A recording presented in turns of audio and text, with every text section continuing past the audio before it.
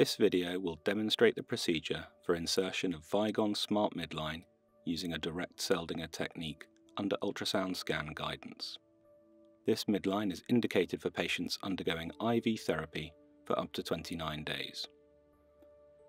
You must be familiar with aseptic non-touch technique principles, which will apply throughout this procedure. Contraindications to performing this procedure include patient refusal, overlying infection, and unsuitable patient vessels. The risks of performing this procedure include bleeding, infection, thrombosis, phlebitis, arterial puncture, and damage to adjacent tissues. Please also confirm that the patient is in a clinical area where staff are trained in midline care. First, gather your equipment. You will need a procedure pack, Vygon Smart Midline, ultrasound scanner, one-way valve, blood gas syringe, ultrasound sterile probe cover, normal saline, local anaesthetic, grip lock dressing, 2% ChloraPrep, tourniquet, and IV advanced dressing. You will also need a surgical mask and hat, and a sterile gown and gloves. As this is a sterile procedure, you will need an assistant to help you with unpacking sterile equipment, applying the tourniquet, and using the ultrasound scanner. Please note some clinical areas will have integrated midline packs containing all the equipment in a single pack. Whenever possible and available, use the bioconnector TKO to improve the patency of the line. Introduce yourself to the patient and obtain verbal consent. And this is a type of catheter that we insert into one of the long veins in your arm, and once in, we can use it to give IV fluid and medication for up to 29 days.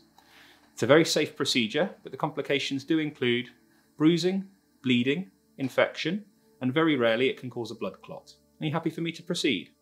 Yes, thank you, Doctor. Do you want to ask any questions? No, thank you. I'm fine, thanks. Using the ultrasound machine, identify a suitable vein for midline insertion. Commonly used veins are the cephalic and basilic veins. In practice, the brachial vein lies very close to the brachial artery and is usually avoided. You can differentiate between an artery and a vein by compressing the vessel with the ultrasound probe and looking for pulsation. Choose an insertion point proximal to the antecubital fossa to avoid mechanical obstruction of the midline. Prepare your sterile field on a clean procedure trolley. Your assistant should open sterile equipment onto your sterile field, checking all packaging for expiry dates.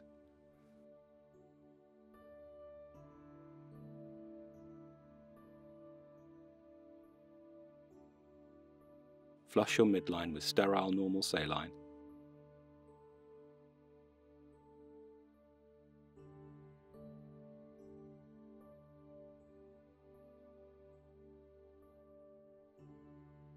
And apply your ultrasound sterile probe cover. Ask your assistant to apply a tourniquet to the patient's upper arm. Clean the skin with ChloraPrep and allow to dry before proceeding. Place your sterile field over the area where you identified a suitable vein. Inject a few mils of local anaesthetic, usually 1% lidocaine, into the skin at the point where you will insert your needle. Place your ultrasound probe on the patient's arm and using an out-of-plane approach, insert your midline needle at a right angle to the probe until you get flashback. Try to keep the tip of the needle in view on your ultrasound screen at all times.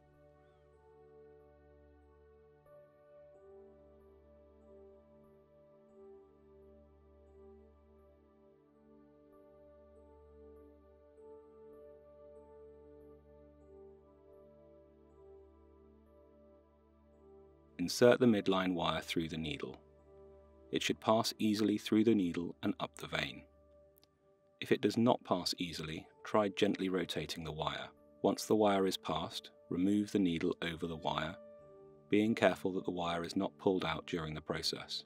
Place your ultrasound probe back on the patient and identify the wire in the vein, then turn your ultrasound probe through 90 degrees and identify your wire in the vein in the longitudinal axis.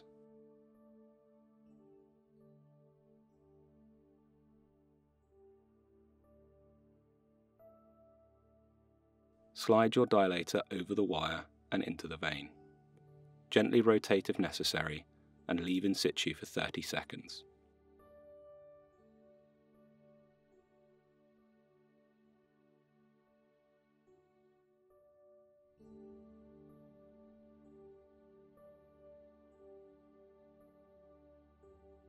Remove the dilator over the wire, again being careful not to remove the wire. Please note that the patient may bleed when the dilator is removed, so it is advisable to have some sterile gauze to hand.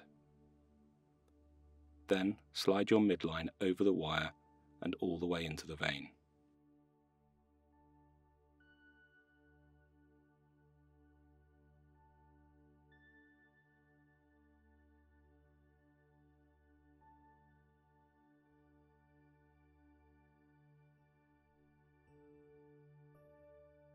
Remove the wire from inside the midline, leaving the midline in place.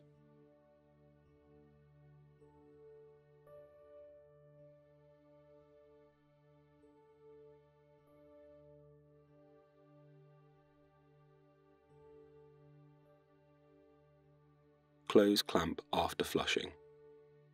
Once the wire is removed, check with a syringe that the midline can be aspirated and flushed using sterile saline. Once this is done, ask your assistant to remove the tourniquet.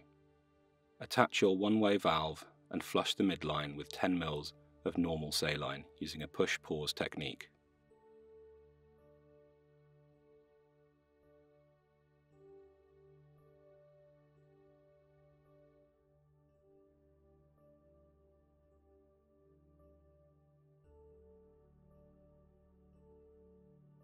Secure the midline with a grip lock and IV dressings. No stitching is advised.